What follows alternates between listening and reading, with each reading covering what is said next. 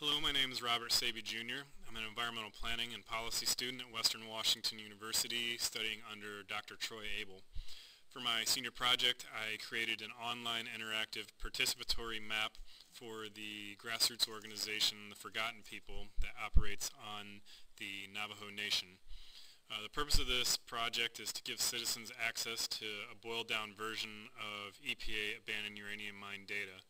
And this also provides citizens with the basic tools to visualize the spatial elements of potential environmental hazards. The data I used for this came primarily from the 2007 EPA Abandoned Uranium Mine Screening Report. So some of the basic elements of this map are the legend, where you can turn layers on and off. You have coal power plants, new uranium mine locations, water haul route, critical habitat, which you can kind of see over here. And then you have a zoom tool. You can zoom in and out. You can also use this magnifying glass to zoom in on areas. And there you go. We can zoom back out with that. Then there's different background maps that you can use: topo map, street map. I like the aerial map. There's a bookmark tool where the Forgotten People identified a few areas that they wanted to be able to zoom into right away. So if you click on these, it will zoom right into, like, this is the Black Falls Box Springs area. This is an area where there's limited access to safe drinking water. We're going to focus on the Cameron area. The participatory element, we have a drawn measure tool.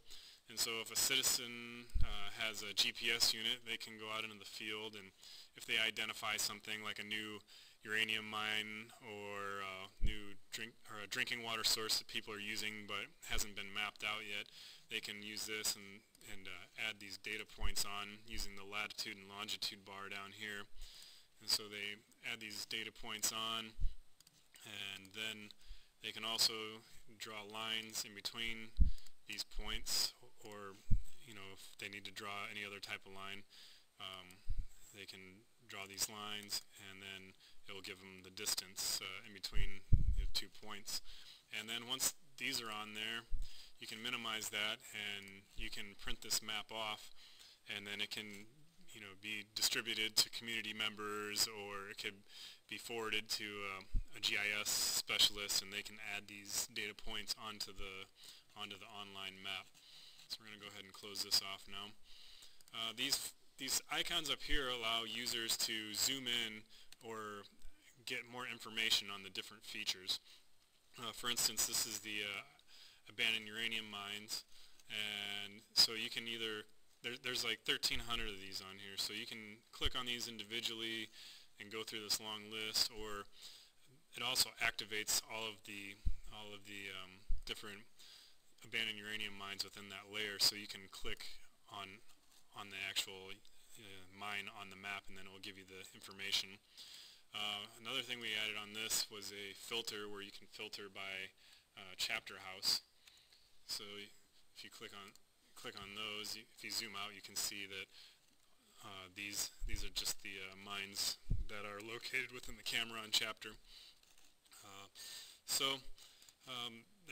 There's other things that you can identify, like new proposed mines or unregulated water sources.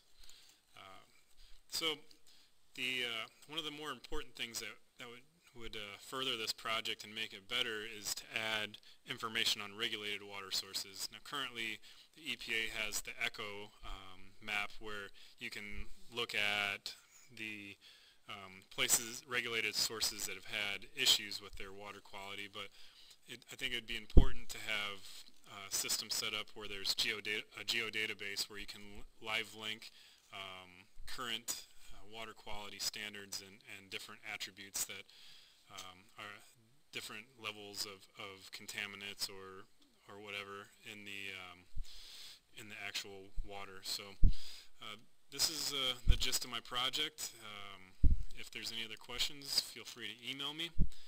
Thank you for your time and interest.